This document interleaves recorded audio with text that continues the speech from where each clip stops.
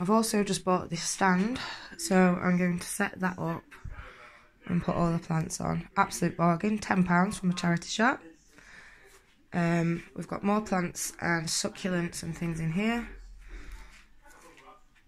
We've got some seeds propagating up here and some more cuttings taken from leaf blades. So I haven't tried that, so that's going to be a new thing. We've also got spider babies here attached to the mother.